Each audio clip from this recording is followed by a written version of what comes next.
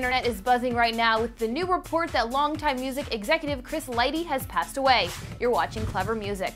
Violator Entertainment founder Chris Lighty has died at the premature age of 43. Sources are saying his death was a suicide via a gunshot wound to the head. The hip-hop mogul was found inside his Bronx apartment around 11:30 a.m. today with a gun next to his body, but the cause of death has not been confirmed. Chris founded Violator Entertainment, a company that manages the careers of hip-hop and R&B artists and is also a record label. Last September, Violator merged with Primary Wave to form powerhouse management company Primary Violator.